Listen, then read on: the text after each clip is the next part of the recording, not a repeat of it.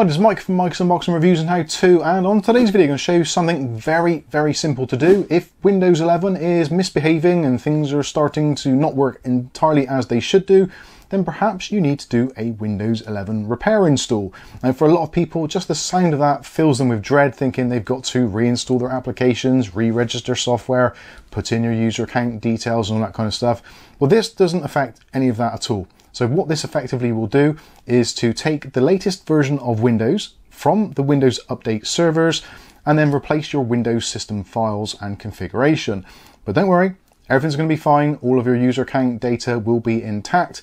Obviously, as with anything, potentially it's worth doing a backup of your system, but realistically, if you're watching this video, then chances are your system is pretty messed up anyway, so you're just looking for a way to resolve it.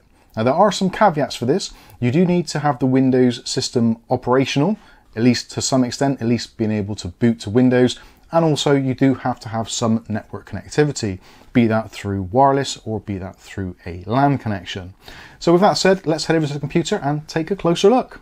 So here we are on our Windows 11 desktop, and it is relatively well functioning, although I have recently just changed platforms from Intel to AMD.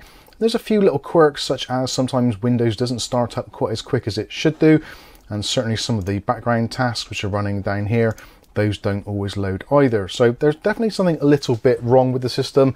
It is functional, but not as slick as I would like it to be. So what you're going to want to do is click on the Start flag and look for your Settings cog. Click on that, and then what we want to do is to go into the Windows Update section. In the Windows Update section, choose the Advanced Options, and in the Additional Options of Advanced Options, go into the Recovery section. Now in the Recovery section, there's a few different options which you can choose. You can, if you want to, completely reset your PC and it will keep personal files and then reinstalls Windows. That is a little bit more drastic. Also, you've got to go back so you can remove the latest Windows Update should you need to. You've also got Advanced Startup and the Quick Machine Recovery. Now, Quick Machine Recovery is actually quite useful as well, so if that isn't turned on, I would certainly suggest turning that on.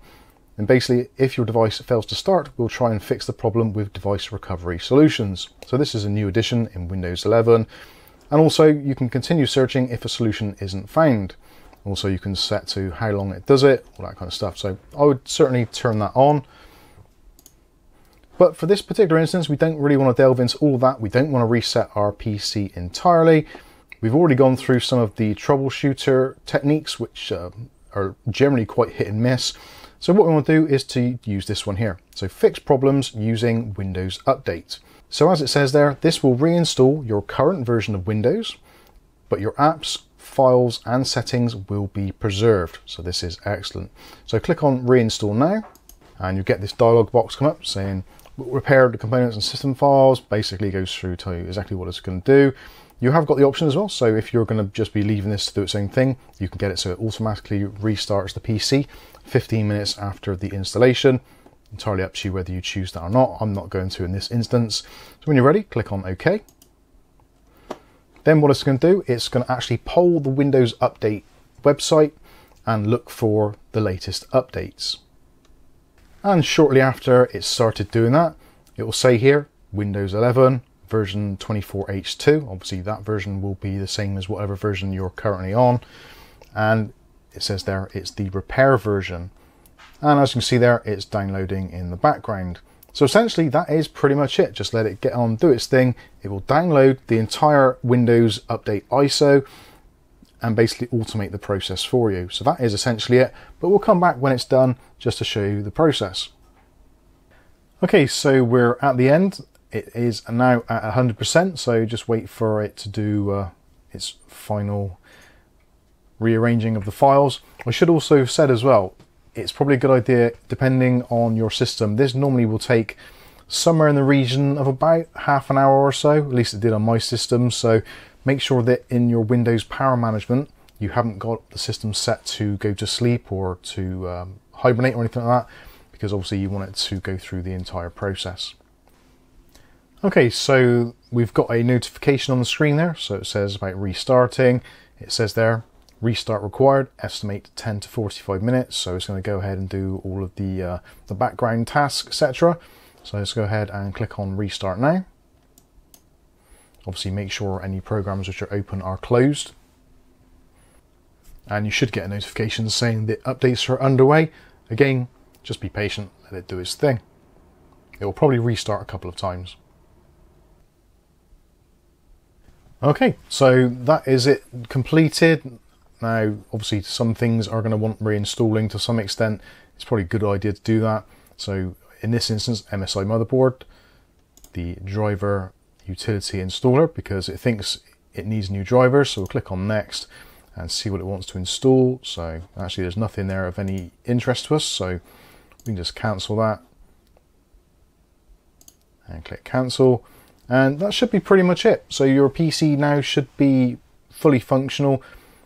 Potentially you might want to go into your C drive and see if there's a Windows old folder, which if everything's okay, you can get rid of that. Those Windows old files can be a little bit on the large side, so a good few gigabytes of data. So if you want to recover some of your space, this is basically your old Windows install, so you can quite happily get rid of that.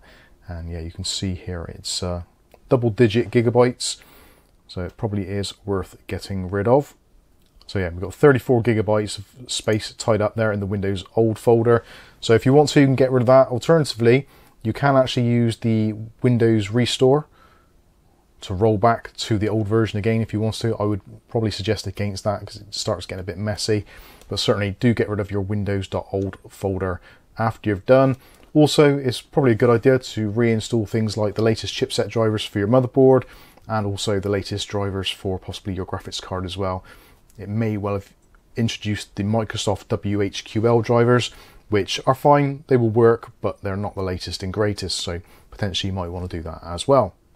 So there you go, that has got to be one of the simplest ways possible to restore your Windows system files if you have a slightly unruly Windows 11 installation. If you've got any comments or questions on this, feel free to let us know in that comments section below. Alternatively, if you're facing further problems, you're more than welcome to join us over on the Discord.